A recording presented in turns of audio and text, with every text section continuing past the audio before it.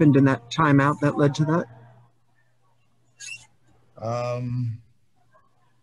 Just NBA stuff, just frustration.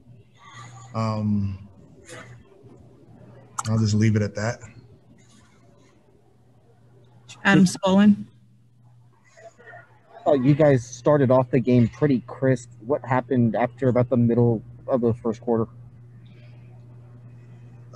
Yeah, the rebounds really hurt us. Their offensive rebounding in the first half. We got off to a good start, obviously, and then with good energy, and they took some of that away with their rebounding.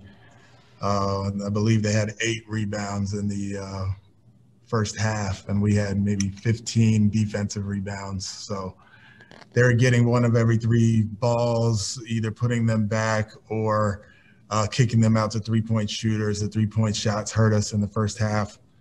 And, yeah, but we had it to 3 at halftime after a foul on a three-point shooter. And then right at the beginning of the third quarter, it went from 3 to 10 right away, 7 points. And then it went downhill from there. Ali Kambajani. In that third quarter you just mentioned, was that more so just about the number of shots they were making and how much they scored early on that kind of created what happened, or was it just more so like you talked about the rebounding and everything else? Yeah, the third quarter was their shot making for sure.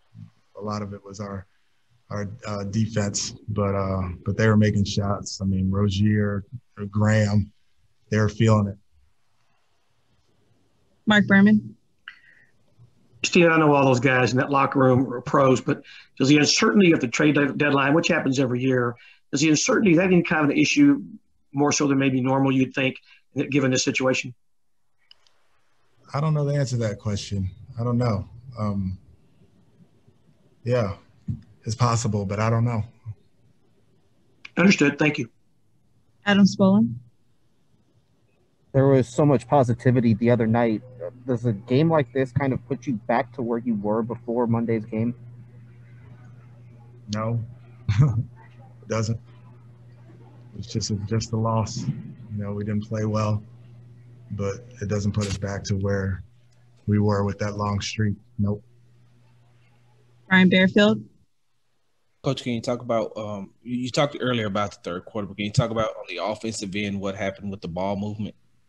Yeah, they were switching a bunch, and our screening angles weren't great to make it harder against their switching, and that leads to less ball movement, more isolations, less kind of putting the defense in a bind.